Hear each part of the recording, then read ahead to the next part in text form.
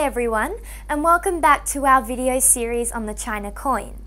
Now this is the final part in our 3-part series, and in this video we're really going to be drawing on that historical information, the plot summary, the second opinions, and also those belonging themes, and really putting the icing on the cake through looking at specific examples of textual detail and really analysing quotes and techniques from that novel to improve the sophistication of your writing. So let's look at analysing this novel. Basically what's really important is that you need to understand how this novel is constructed through language.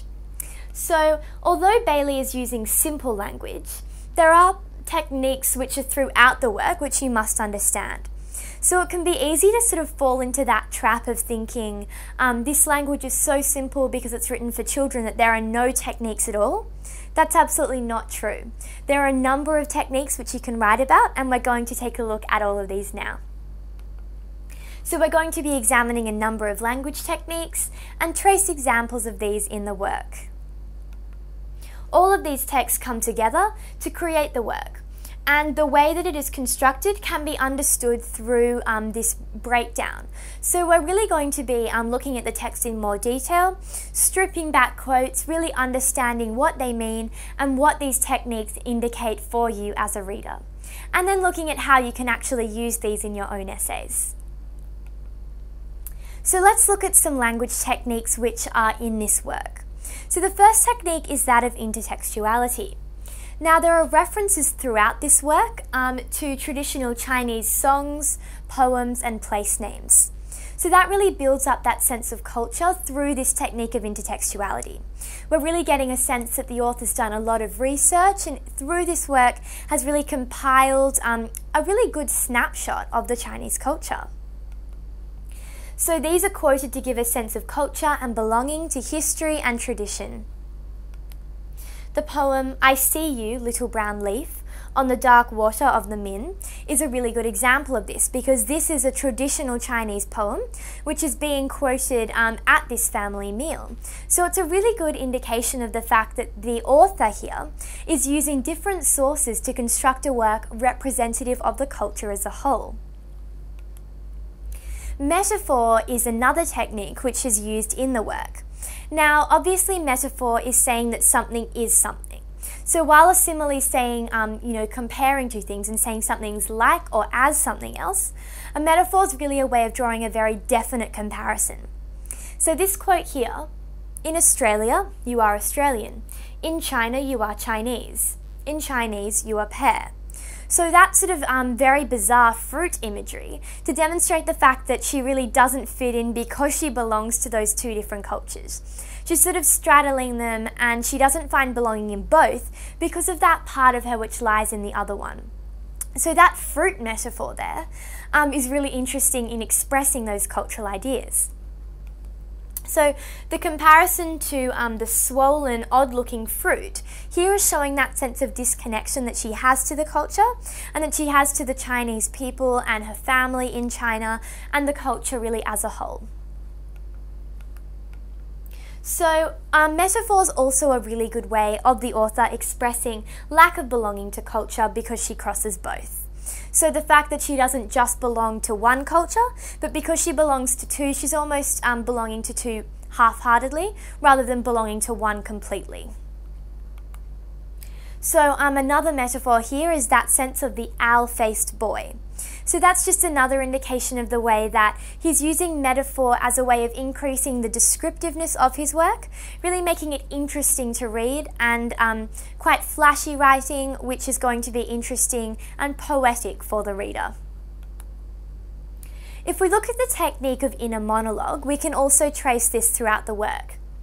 Now, we have the sense throughout that Leah shares that connection with her dad, and she does that through thinking to herself and addressing him in her mind.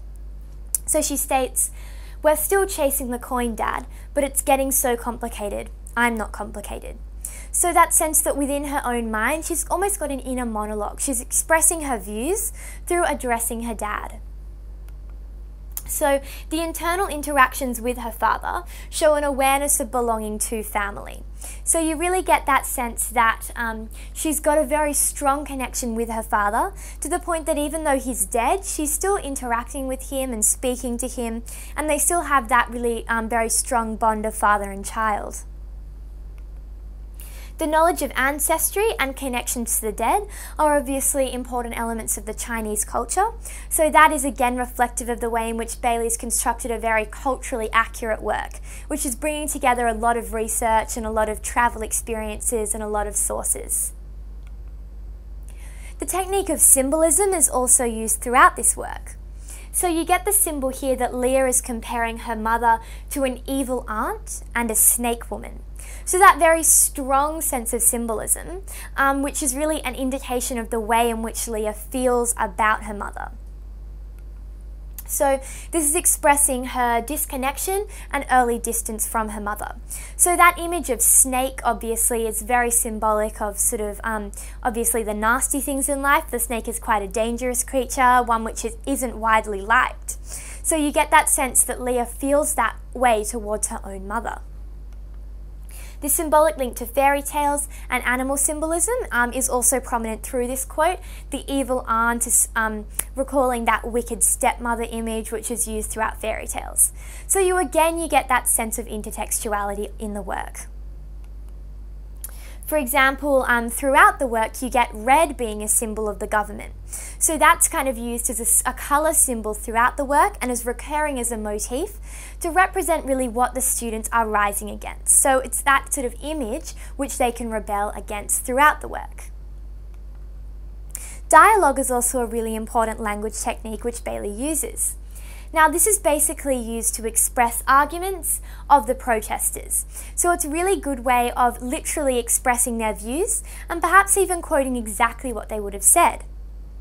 So you get quotes like democracy, no more Guangxi, no more influence, no more backdoor deals. So that repeated quote, those repeated exclamations are really creating that sense of excitement. The repeated no more, no more, no more is giving you a sense that they're so desperate to achieve these goals, they're so passionate about what they believe in. The repeated exclamations also create a mood of excitement, revolution, and also belonging to that movement of change. So you really get the sense that as students, they're interested in this movement, they want to be a part of it, and they're desperate to see through that change. This is also used to characterize Leah and give her a strong voice as the main persona. So when you hear Leah's dialogue, you can almost characterize her in your mind, as this is a really good way of getting across a sense of who the character is. So, for example, I just want vegetables, I just want rice. You get this sort of very stubborn, petulant voice of Leah in approaching her mother, and this is shown through the repetition of I want, I want. So that sense that she wants what she wants, and the dialogue is very expressive of that relationship in which she's demanding what she wants from her mother. So that brings us to the end of our examination of techniques. Obviously, you need to find your own techniques, find examples. As you're reading through the book, use things like highlighting and underlining to demonstrate key quotes which you think you can use for your essay. A really valuable resource which you can use is the Allan Baillie homepage, and you'll see the entrance to the page here, which you can really use as a resource, reading up some interviews, opinion pieces written by him, and just getting an insight into why he wrote this work. You can also look at some further resources. So there is material online, such as his own website, as we discussed, allanbaillie.com.au. You can also find book reviews, interviews with the author, and background information on this historical period through internet research. You can also download the resource booklet on the China coin, which features additional resources free from the Prime Education website. So that's a really good source for you there. Resources are also available at the HSC online site. So that's also a really good place where you can build up your understanding of this text and then work on writing essays to demonstrate that understanding. So that brings us to the end today of our lesson on the China coin. Now, through a 3-part video, we've examined not only the background and the plot summary, but really dissected the way in which you can trace belonging through the work, and the way in which you can prove those ideas about belonging through a really solid analysis of quotes and techniques. So take on board what this video has to show you, and you'll be well on your way to writing a strong and sophisticated essay about this text, the China Coin.